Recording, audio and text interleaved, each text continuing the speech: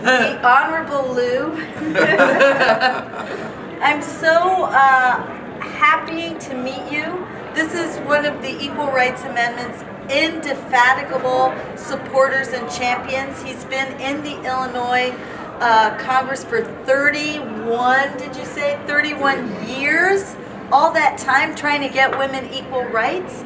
And we're here tonight to screen the film, and he's going to talk to his peers about why this is the year to have the vote. So can you tell us a little bit about the present status of the ERA in Illinois?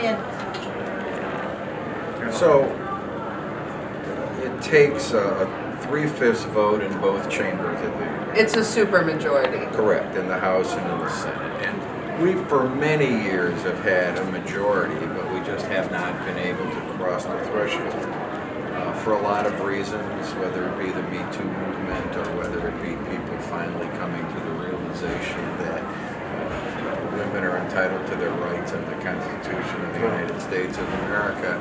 We now think this is the opportunity. So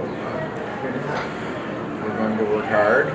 We're going to cajole legislators and urge them and beg them, and we have one advantage this particular year that we haven't had previously, and that is that we have maybe 15 or 20 members of the House who had never committed to vote for this previously who are retiring. And the reasons were all political. Most of these are Republican members of the House who, for political reasons, didn't feel they could vote for it. Many of them have already committed now to vote for it, hadn't before.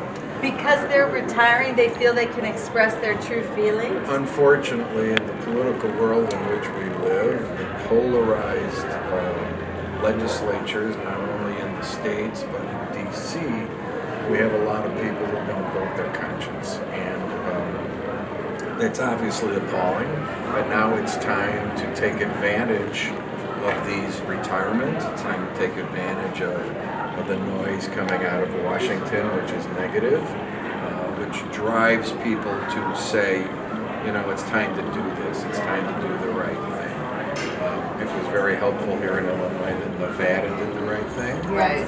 And we, at one time, were hoping to be the final state necessary, but it looks like there's going to have to be one after us. It's going to be Arizona. Right, because everyone thought that Virginia was going to pass, right? Yeah. We were in Virginia working on it. Yep. So if wherever we all think the next state is after Illinois makes this happen, I will go wherever I have to go with all of you and do what I need to do to help make this happen.